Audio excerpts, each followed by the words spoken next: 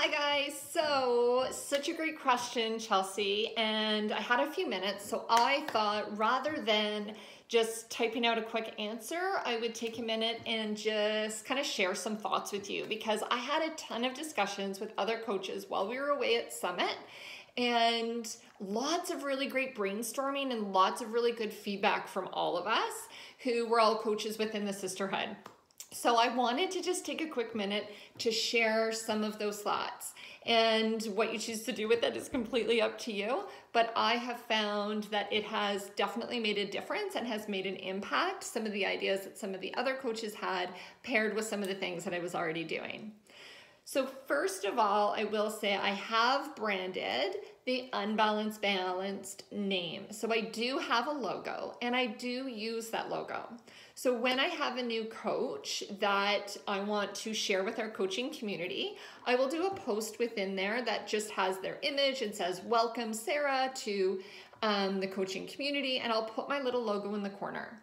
I feel that that is important because it's me. It's Unbalanced Balance that's pouring into those people, that's mentoring them, those are my people. So I do want to have my little logo and I do want to acknowledge because it's my business, right? So the way that I look at all of the big opportunity is in three parts. And this is what we all kind of came up with or designed, and I really, really love it.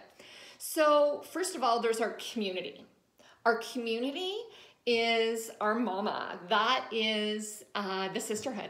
That is all of the information, the resources, all of the amazing, beautiful things that Courtney and Aaron have built and that we all contribute to. We are a part of that family. And that is where we can send our coaches. That is where we send all of our challengers. And that is everything. That is community. Then there is the accountability. So the accountability really does come back to me, Unbalanced Balance. And for that, I have my Challenger app and we have the Facebook roll call. So I have been doing my own My Challenger Challenge app for the last several months, and it's been going really well. Now that we have roll call on the sisterhood, there's a whole lot of FOMO happening. So I have half of my people, or tons of people that are still in the app who want the privacy of that quiet community versus a few that are now just plugging into the sisterhood and into that roll call because there was so much FOMO around all of the amazing momentum and excitement that was happening there. So I'm sending people to the My Challenger app, but because they belong to that community, they're already seeing it and then they can decide to jump ship and go there as well. So I'll be honest with you, in the last couple of weeks, especially with MM100, the last few days, I have started showing up for roll call on Sisterhood Community. And I've started to do that because I have people in both. So I'm actually checking into both. And I want to be present within that community. I want those challengers to get to know me because I want to contribute in a bigger way to the sisterhood. So if I'm showing up there with my sweaty selfie, they're getting to know me. So then when I go on and share information, then I'm relevant to them. I'm not just a nobody. I'm somebody that's a part, a contributing part. And I think that makes it more exciting for the challengers who want to start coaching. They don't just see coaches on the sidelines, they're seeing us all being an active part. For somebody like me that wants to dive in and really wants to have a presence, that's perfect. That would be exciting to me.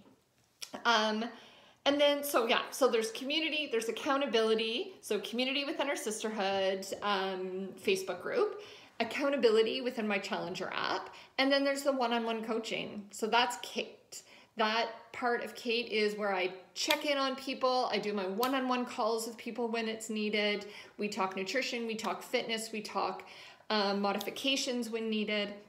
And that is where I can figure out what all of my individual clients need and then can go into the accountability and poke when needed.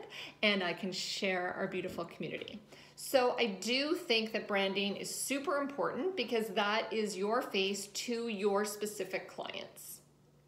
So Chelsea, yeah, whether you come up with a name or whether it is simply just Chelsea or whatever you want it to be. Rachel Braga is an example. Oh, what is her name? I can't remember. Okay, Christine Forche, she has Root to Rise. Crush Nation, but it's still under Kim Fitzpatrick. So people have their own names for their Instagram accounts, but then have their own branded little logo or name. If anybody needs any help with design or, you know, brainstorming ideas, don't hesitate to reach out. The artist in me absolutely loves those little projects. Anyway, good luck. I hope that helps. Have a beautiful day. I have to go back and build more IKEA furniture.